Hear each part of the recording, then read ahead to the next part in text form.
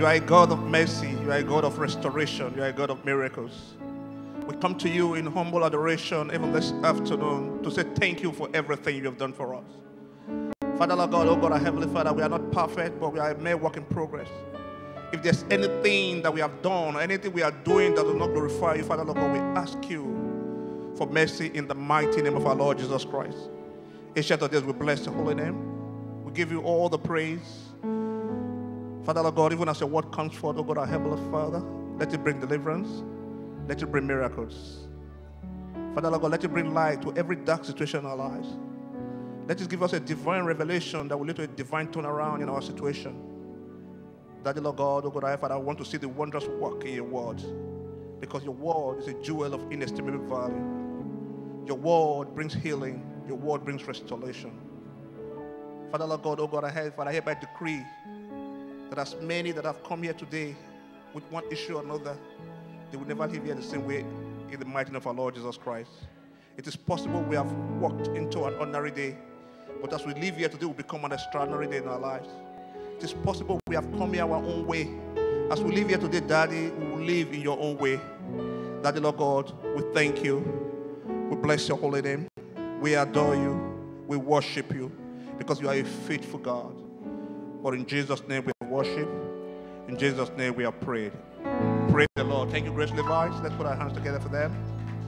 Amen. Please, I know we have a space constraint. I want to appeal to the workers. This is what we have on ushers. Our new guests should stay in the main sanctuary, and if we have a space constraint, the workers should go to the overflow. For the workers, please, we need to create room for our people who are worshiping for the first time or people who are not regular visitors. So if there's a space constraint, please let workers go to the overflow and let the new guests sit in the main sanctuary. And the good Lord will bless us as we obey in Jesus' name. Amen. Let's put our hands together for the Lord and let's begin to appreciate the King of Kings and the Lord of Lords. Hallelujah. Amen. We all know that this is the 10th month of the year. This is October 2018, 10th month of the year. You know, my sister, before she started the worship, she said today is also the 7th day of the 10th month. And 7 stands for perfection. Is that also? 5 stands for grace. So 5 plus 5 is equal to 10. So what we have, the Lord has spoken to us and said, this is the month of double grace. Hallelujah. So, and adding 7 to 8, we will say this is the month of what I call perfected grace. So my brother, my sister, I just want us to rise up on our feet, and take this prayer point. Say, Father, make everything perfect in my life in the mighty name of our Lord Jesus Christ. In this month of perfection, perfect everything that concerns me. Begin to pray that Father, even as your hand is upon me, let no evil hand touch me. Let me fulfill purpose in the mighty name of our Lord Jesus Christ. Even today, the 7th day, oh God, our Heavenly Father, perfect everything for in Jesus' name we are prayed. Jenica, quickly give me Isaiah 26 verse 3. Isaiah 26 verse 3.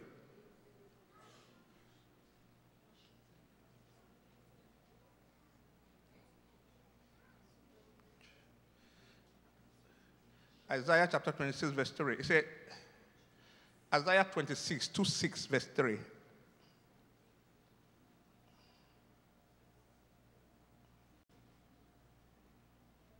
Oh, can somebody read for us?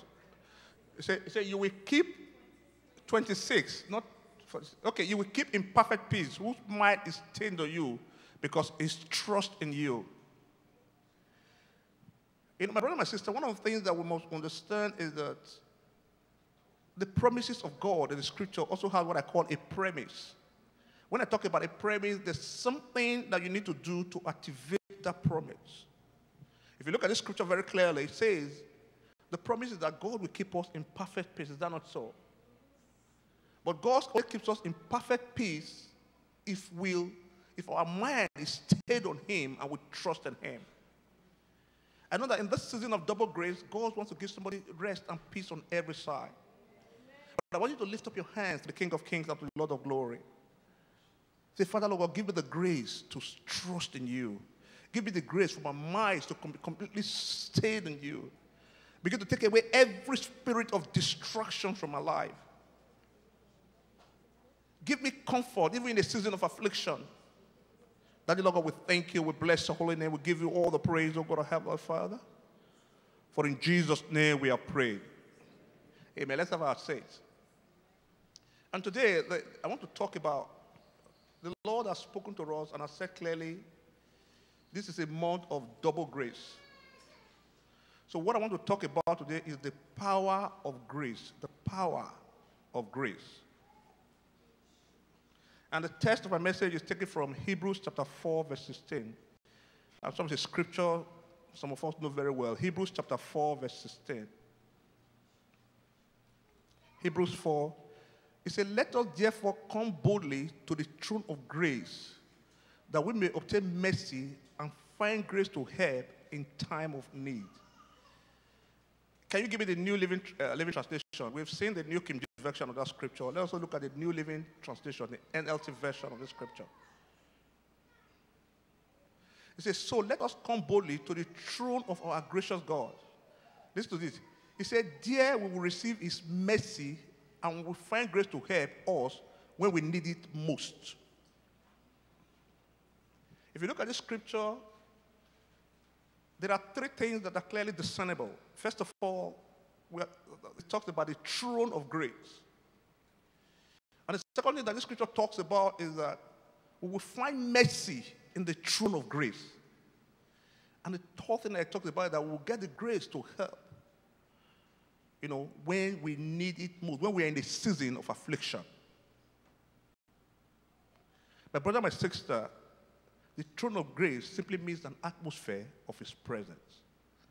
And in his presence, there is what? Fullness of joy. And at his right hand, there are pleasures forevermore. Psalm 16, verse 11. The throne of grace is simply an atmosphere of his presence. Let's look at Psalm 16, verse 11 very quickly. It says, you will show me the way of life, granting me the joy of your presence and the pleasures of living with you forevermore. My brother, my sister, I want to tell you, you can always get the joy of the Lord in his presence, at the throne of grace, at the throne of mercy. And the pleasures of living with God, can never be received outside of God. The pleasures of living with God, you cannot get outside of God. When we are talking about grace, grace is God's kindness, and favor towards us without what or merit. Some people call it unmerited favor. When we are talking about grace, grace is God's kindness, and favor towards us without what or merit. We can also look at grace, as God's power that works within us, even in our weakness. My brother, my sister, we must understand one thing. In our walk with God, we must avoid what I call the deception of self-sufficiency. The deception of what? Self-sufficiency. Some people say, I have it all. I don't need God anymore. My brother, my sister, I want to tell you, everything you have, God has given to you. And without God, you are nothing. And I want to say this, emphatically, everything that we are looking for is in God's hand. I met some people, they'll say, I'm a self-made man. There's no one that is a self-made man. A lot of us are immigrants to this country, and I'm sure a lot of us came to this country penniless. But today, some of us live in multi-million-dollar homes. And you will say it's by your power. I have worked in a homeless shelter, and I have seen professors who were professors in the university live homeless in this country after worked all their life. They were born in this country. So if you have come from another country and God has blessed you and God has given it to you, you must know that everything that you have has come from him. That's why we are saying this is a month of what I call double grace. Because it's simply God's kindness, and favor towards us. It is not due to what we have. It is not due to our resume. It is not due to our credentials. It is not due to our what I call family connections. But it's just by his grace. Am I talking to someone? So, one of the things that, when in talking about the power of grace, there's something that we must realize, that grace, gives us the courage to stand alone, in a perverted environment, in the season of perversion. And that is the season that we live in right now. It seems like at times you are somewhere, somebody is talking to you, and you are trying to decode whether the person is even a man or a woman.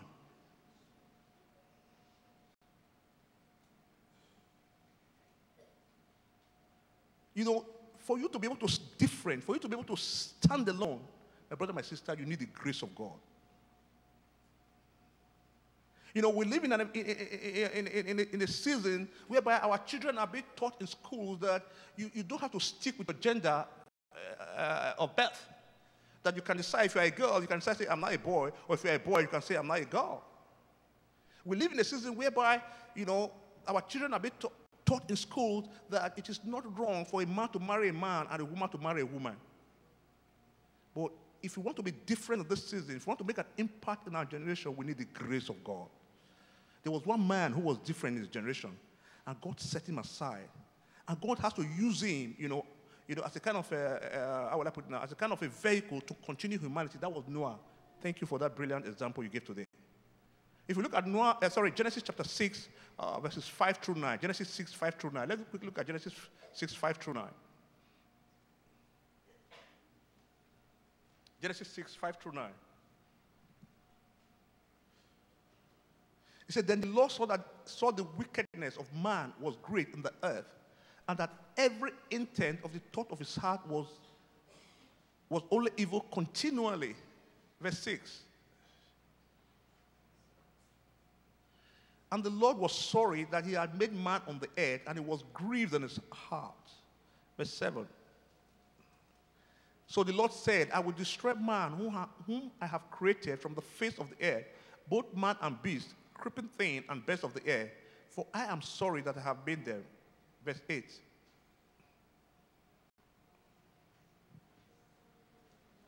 But Noah found grace in the eyes of what? Of the Lord. Verse 9. This is the genealogy of Noah. Noah was a just man. Look at it. Noah was a just man, perfect in his generation. Noah walked with God. You see, Noah lived in a season that there was so much perversion. But he made himself different. And what did God do? God honored him. The scripture records that Noah found grace in the sight of God, because he was somebody who was faithful. He was somebody who was obedient to the commandments of God. And I saw, because he was faithful, God gave him the courage to be different from every other one. And God used him as a conduit for the continuation or perpetuity of humanity. My brother, my sister, if we want to find grace in the sight of God, we must learn to live a life that is holy and acceptable unto him. You know, when God approached Abraham, he told Abraham, he said, walk before me and be blameless. And even as a pastor, I've often wondered, is it possible for somebody to be blameless?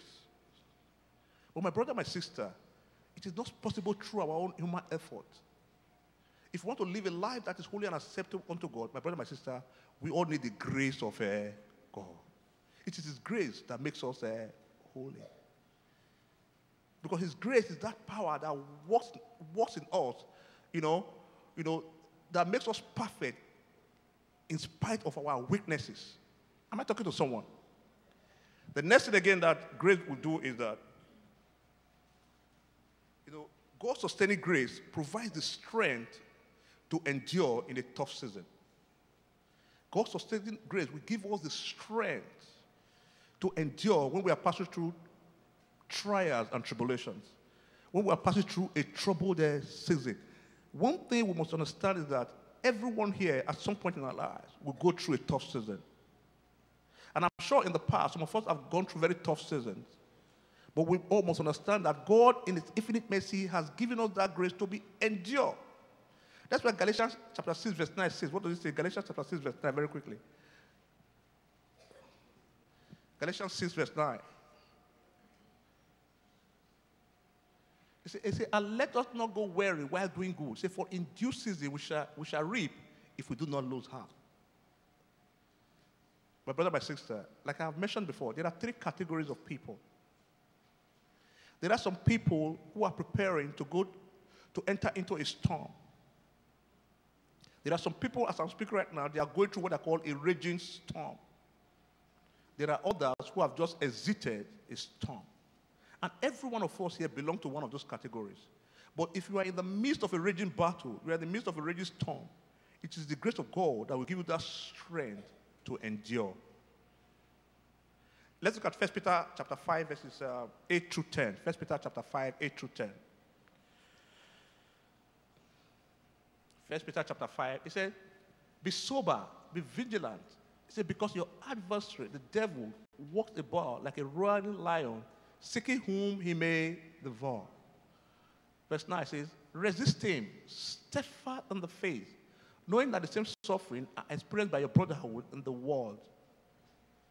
Verse 10 say, but may the God of all grace, who called us to his eternal glory by Christ Jesus, he said, after you have suffered a while, say, perfect, establish, strengthen, and settle you. You see, if you look at that scripture very carefully, it said, the Lord of all grace recognizes that there's a period of suffering. But what the scripture is telling us that in the midst of that suffering, in the midst of our troubled time, what will God do? He will what? Perfect us. He will establish us. He will strengthen us and will settle us. So that's why, the scripture also tells us that we should count it all joy when we fall into what? Diverse temptation. Some other version of the scripture says diverse trials.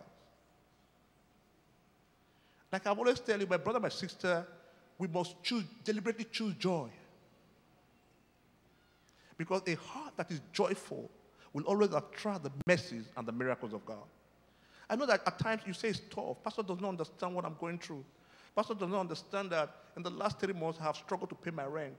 Pastor does not understand that I've been in this country for so long and I've been, sending out resumes. I've not gotten the job that is commensurate with my skill set. Pastor does not understand that, I have this affliction that takes me to the hospital almost on a monthly basis. But what I want to tell you, I'm the pastor of the church. Thank God for that. But I will be honest with you, I cannot resolve your issue. The best I can do is to pray with you. But that's why we must all look onto the hills from whence cometh our help. The scripture says, where does my help come from? It says, my help comes from God. So you must understand that your help comes from the Alpha and the Omega, the beginning and the end, the one who was, the one who is, and the one who is what? Yet to come. But that tough season you are going through is for a moment, and it's working out for your good. If you look at Romans chapter 8, let's look at Romans chapter 8, 35 through 39 very quickly. Romans 8, 35 through 39.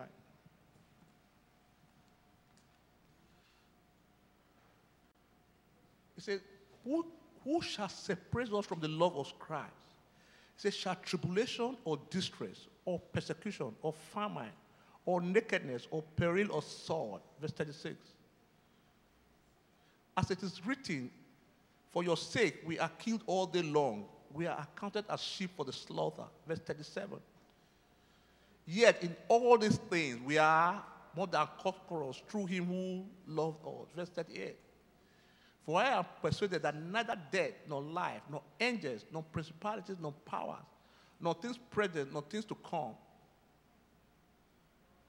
nor height, nor depth, nor any other created thing shall be able to separate us from the Lord of God, which is in Christ Jesus our Lord. My brother, my sister, we must understand that the issues that we are going through, they are not bigger than God. With God, all things are all possible. But everything comes to us by his grace. Praise the Lord. Thank God we have grace in the house. Hallelujah. So maybe if you need more grace, just go and touch her. You know what happened? When we went to Cuba, we went to Cuba for a missionary trip. We went with faith, we went with patience, and we went with grace. So I told the congregation, if you want faith, just go and touch Deaconess Faith. If you want patience, touch Pastor Patience. If you want grace, touch Sister Grace. So before you go out today, whichever one you want, just touch any of them and God will give you. Praise the Lord. Hallelujah. Me, I want the 3, so I'll start my wife as Deaconess, Sister Grace. Let's put our hands together for the Lord. Hallelujah. Praise the Lord. Is there anybody called Joy in the house? Who is Joy? Oh, Joy, you are there. Okay. So if you want Joy, just... God bless you all. But you see, there are two categories of people I want to minister to today before I end the sermon. Those what I call in the ultimate dark place. What do I mean by the ultimate dark place? Those who currently are discouraged, who are depressed. Those who are entertaining what I call suicidal thoughts. I say this with a heavy heart. Because I don't know if most of you, I watch CNN a lot. There's a guy called Anthony Bourdain. How many people know Anthony Bourdain? I used to enjoy that guy's programs. And then I used to look forward to his program. But one day there was a breaking news that the man had taken his own life. He was somewhere in France, was trying to film one of his episodes, and he took his own life. And I began to wonder, what would make a man wake up one day and take his own life? It was not just, the issue that he had did not just start that day that he took his own life, but must have been something that happened over time. He was depressed, he was discouraged, yet he was shooting films that a lot of us were enjoying, but nobody had an understanding, of what was troubling him. But it's also common, even amongst Christians. A lot of us are here today, we are depressed, we are discouraged, we have even entertained suicidal thoughts. Somebody asked the question one, is it okay for a Christian to think of suicide? But we have even heard of pastors who have committed suicide. That's what I mean by being in the ultimate dark place. And if you're in the ultimate dark place, my brother, my sister, it's only the grace of God that can take you out of there. And I'll be honest with you, I was one depressed. I was one high suicidal thoughts. Not now, a long time ago. Because I had come to the country, and I felt that, the job I was doing was not commensurate with my skill and experience. I felt that I had missed my way. I felt that I had left everything I had going well for me in Nigeria to come to Canada to suffer. And I was depressed, I was discouraged. But I can tell you, I was a minister in church. I was going to church every Sunday. I never missed church one Sunday. But I will tell you something, it was the grace of God that saved me. And my wife was praying for me because she knew what I was going through. And as even as I'm speaking at the moment, there's somebody at that point. You don't have to be ashamed. But what I will tell you is that the grace of God is sufficient to rescue you from that situation that you have found yourself. But one thing is that it is possible you have not put yourself in that situation. But one thing you must understand is that you have a responsibility to take yourself out of that situation. Let's look at Genesis chapter 30, verses 1 and 2. Genesis 30, 1 and 2. He said, now when Rachel saw that she bore Jacob no children, Rachel envied her sister and said to Jacob, give me children or else I die. She was frustrated. And Jacob's anger was aroused against Rachel, and he said, am I in the place of God who has withheld you from the fruit of the womb? At some point, Rachel was frustrated. She was depressed. She was discouraged. She looked at her sister Leah, and Leah was having children. You understand? And she could not have children. What did she do? At some point, she spoke to her husband, Jacob. If you don't give me children, I will die. She entertained suicidal thoughts. But if you let's look at Genesis again, chapter 30, verses 22 through 24. 22 through 24. Genesis 30. He said, then God remembered Rachel. He said, and God listened to her, and God opened her womb. Verse 23. And she conceived and bore a son, and said, God has taken away my reproach. Verse 24. So she called his name Joseph and said, the Lord shall add to me another son. If you look at the scripture, it's so profound. Profound in the sense that at some point, she was suicidal. Am I correct? But when God remembered her, what did she say? She became pregnant, and she confessed that God took away the reproach. As I'm speaking at the moment, God wants to remember someone and take away this reproach of depression, this reproach of discouragement, this reproach of suicidal thought that is tormenting you. But I will tell you something, you can only get it by the grace of God. That's why the scripture says, when it says, let us come boldly to the throne of grace. What the Lord is saying, not with fear or timidity. Let us come boldly, to the atmosphere of his presence and get the deliverance that we need and get help. that where we need it most. If you are depressed, you are discouraged, entertaining suicidal thoughts, this is the time you need help most.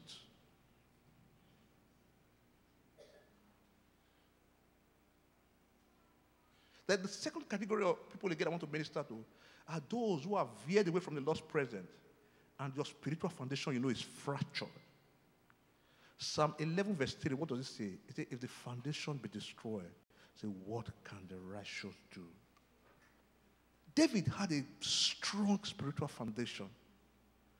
God had prophetically declared, say, this is a man after my own heart. But if you look at, is this 2 Samuel chapter 11 verse 1? 2 Samuel chapter 11 verse 1. Let's quickly look at that.